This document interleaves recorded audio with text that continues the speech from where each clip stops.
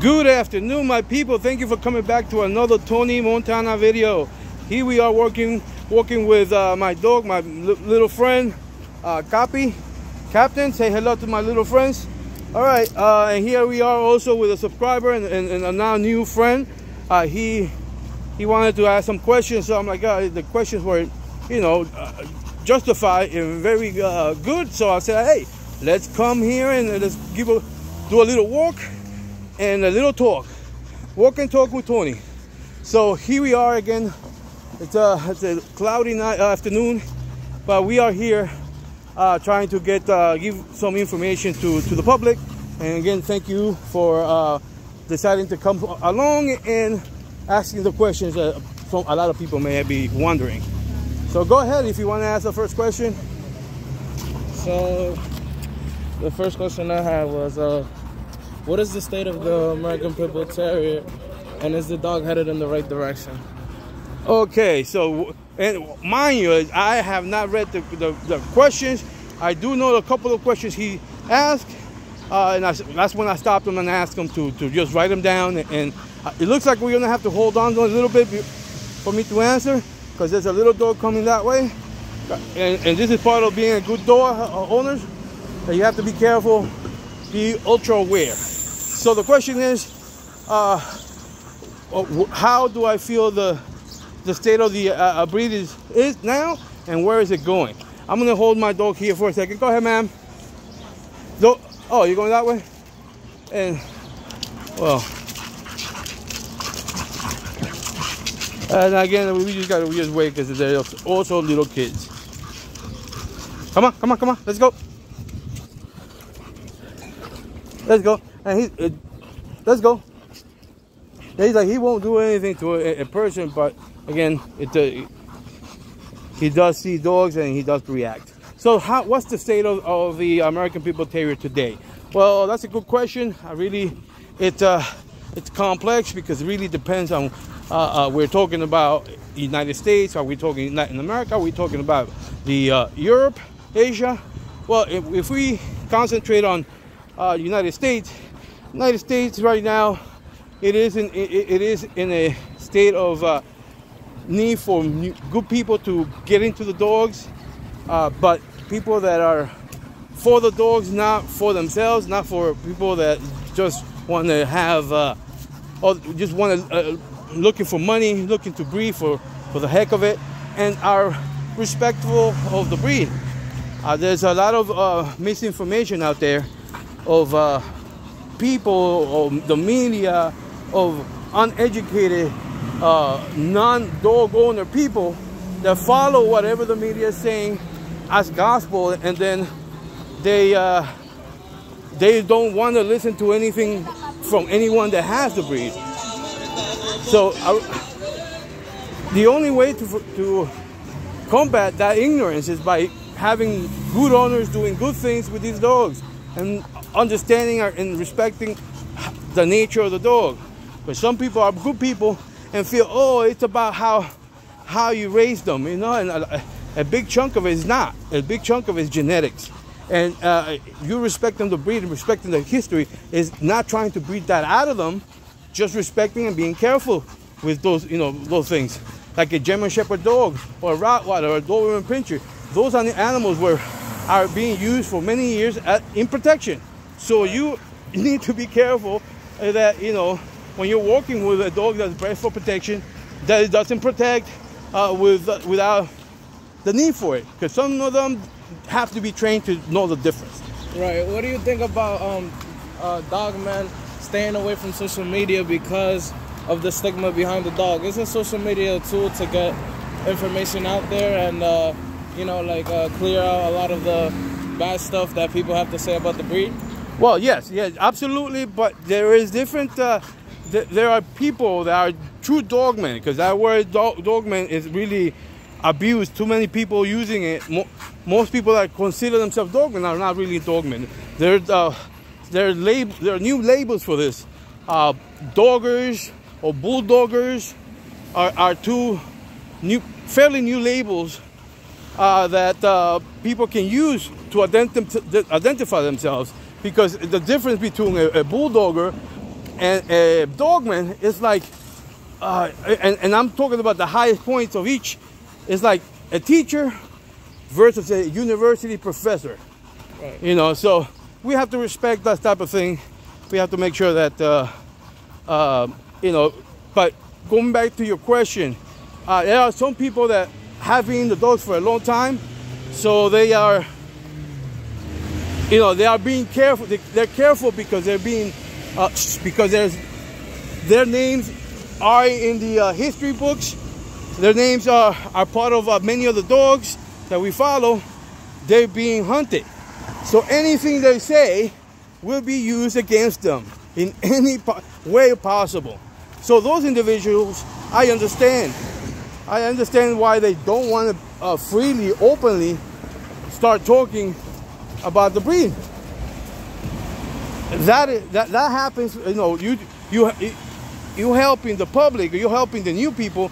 A lot of times, if you're doing it in an open environment that anyone, even the enemy of the breed, can listen to, right. You wait until you retire. You're done with dogs. Meaning you might not have a yard of dogs anymore. May not be breeding dogs anymore. There's a dog coming up there, a little dog. Oh, good thing.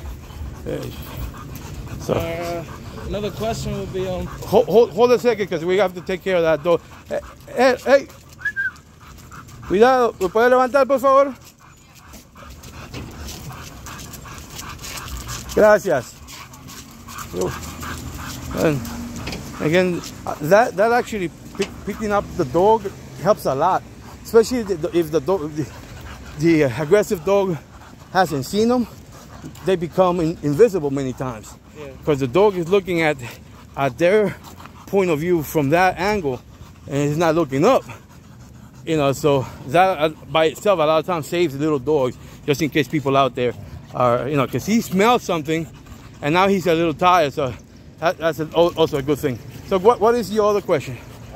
Can gameness be tested through other, like people say, oh, you could test gameness through weight pulling. I feel like that's a myth, because the dog needs to be under certain stress. What do you think about those people that want to take the breed in a different direction and then say they're testing for gameness? Okay, to me, two questions. So the first question was what? How do you? What was the first question again? The first question is, can gameness be tested through other types of things like weight pulling? Okay, so gameness. If you look at gameness, the true gameness, there are two ways.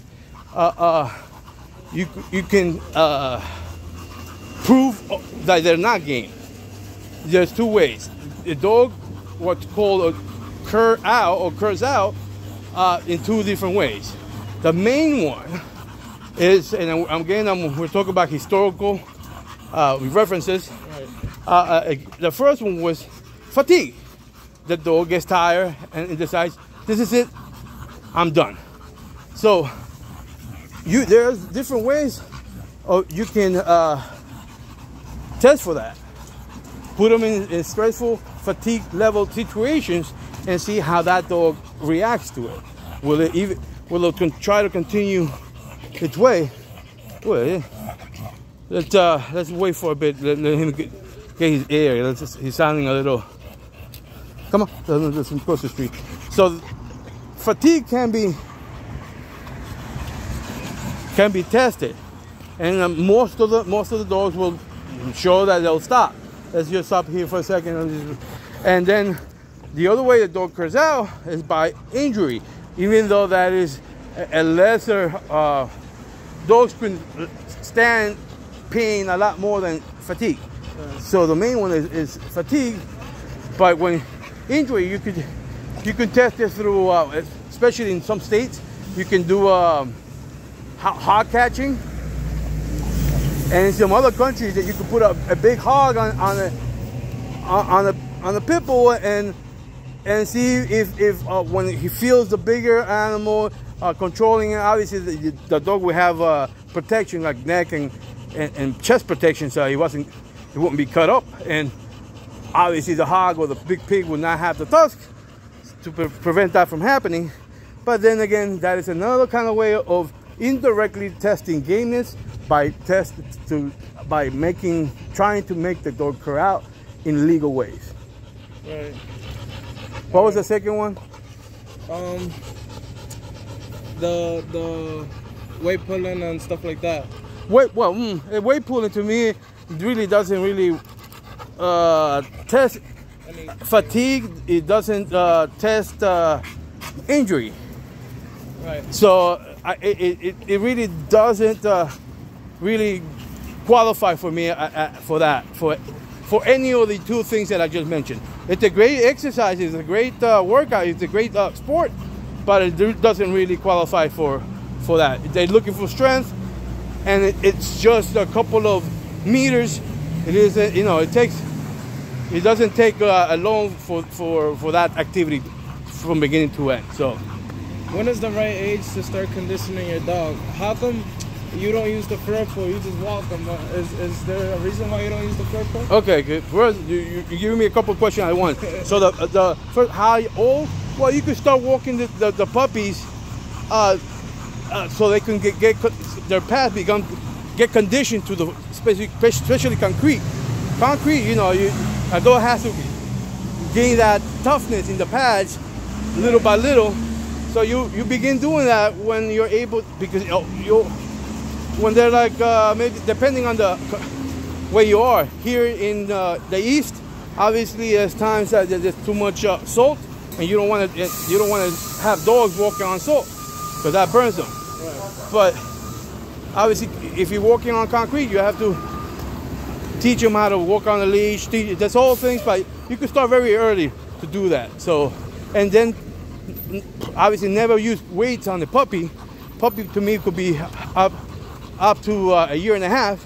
Don't put any weights on the dog. Don't make care of it. Just let him do whatever he does with their own weight. You know, so. Okay, so what is the other one? The floor pull. Are you against using the floor pull? No, absolutely not. I'm not against it. I actually have one, but I don't really use it because I would have to go. I'm not doing that right now. You have to let them loose to use it? No, that's not necessarily. I could have a longer rope, like I have here, and do it that way. Come. But sí, yo también, pero nadie me dice. Ay, no, ¿y por qué yo no? Injusta. Yeah, sometimes you gotta be, you know, very diplomatic when it comes to, because nobody wants to give me water, damn it. You know, and he drinks before he leaves the house. But when he's working out. Right. You know, so but the people don't understand that. I mean, look how beautiful the dog looks. Are you kidding me? Yeah, I mean, like I said, it's not. Sometimes when you're working out, you really are, like, you know, in pain. Right. Like, but you keep going. You feel the burn and all that. It's not good. It's not better. It's good. So anyway, the floor pull is fine. You just gotta be careful because, again, there's a lot of stigma behind that. Oh, we're gonna have to figure out something out here.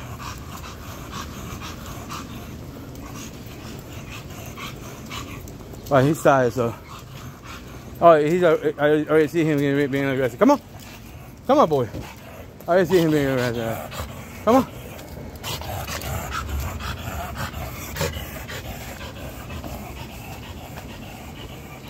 He just, see, I already see that little dog. But sit. So I think we're gonna turn around because they think he's tired? Yeah, he seems like this is something again that you need to be aware when your dog sometimes has a bad day. This seems to be a bad day, even though now he's having a bad day, but now he saw those dogs. So, you know, he goes back to pushing, even though he can't barely breathe now. But he's seen them, so he's like, I think we're just gonna turn around. No, did you have another question? Or? What is the limit to how good these dogs can get, considering how many dogs you've handled and you've seen it? It's always about the better dog, but how good can the best dog be? Well, it really becomes, when the breed began, the advances, the evolution of the breed, let's go across the street because we're going to go back. The evolution of the breed was taking leaps and bounds because it was a brand new breed, and they were honing on the genetics. So there was a big big advancement, big improvement in the breed. So, but now, as time has passed, we honestly could be at the peak of the breed, or we're perhaps not even in the middle. Perhaps he just, because who knows, really. Right. As long as you're doing, what you're supposed to be doing to make sure they have better dogs each time. I mean, but I would think that. So you think the dogs we have today is better than the dogs, like for say in the 90s or back earlier when the breed was just? That's a cool question. If the dogs today are better than the ones in the 90s and before, absolutely not. Unfortunately, there's a lot of. Now you think about when the breed was created to today, yes. But if we're looking at dogs in the 50s, for example, 60s, maybe closer to 50s, 40s and 50s, and if you look at the accounts, a lot of them talk about 3 hours dogs, 3-hour matches, and with the feeding that they had back then, with the conditioning, the belief system that they had back then. Back then they believed that you needed to boil the water to burn the fat of the water. Right.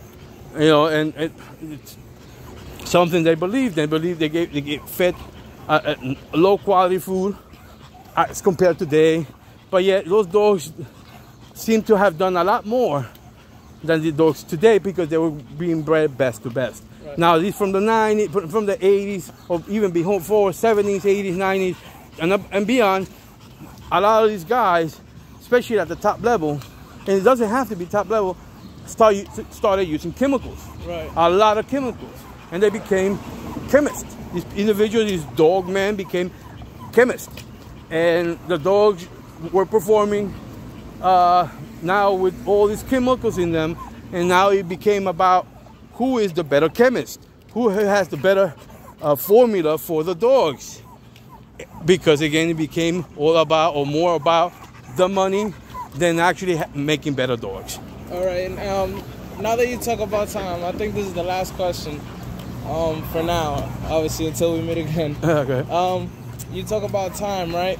Since you say most American Pit Bull Terriers are curs, and there's different levels of gameness, well, how do you consider a cur dog? These are living beings, like, they have to give out sometime. So, what do you consider a cur dog? Well, I don't agree with the thought that there's different levels of gameness. I don't believe that. I believe there's dogs that are game, and there's the rest. The rest are different levels of cur dog. And again, talking about historical information here, references. So there's people that talk about deep game dogs and then that game dogs.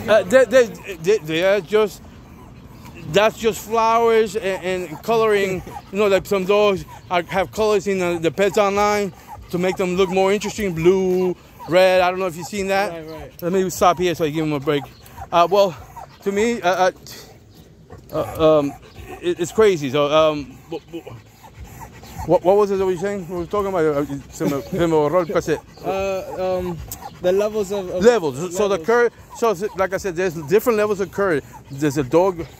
Obviously, the first level, which is a dog that is cold before being cur. Right. A cold dog, a dog that will never start. The dog will never defend itself against a dog. That's it. The cold dog. That's how it is. There's some dogs are aggressive. They see something, they are aggressive. They feel aggression back, and it's like, oh, this is not for me, and they stop. And it could be like a minute. Right. That's one cur. There's a dog that will probably do, in 15 minutes exactly, and it's like, oh no, this is not for me, and stops. Some of them 40 longer and longer and longer, but there's a point that will stop. And I mean, which is a natural part of the animal, of any animal. Right. But there are very few that no matter what happens to them, their body will just continue doing that.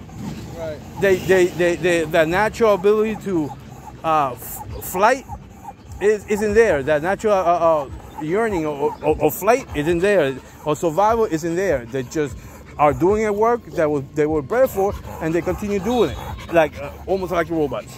So that's why I say, like Dogman, title of a Dogman, Gainus as well. Those are titles that are very special.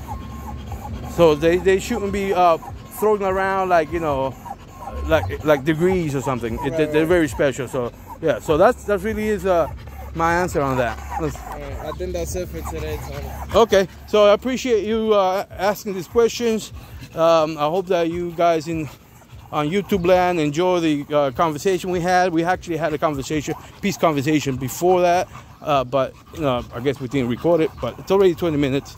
So we are going to leave it at that. So this is Tony Montana. Until next time.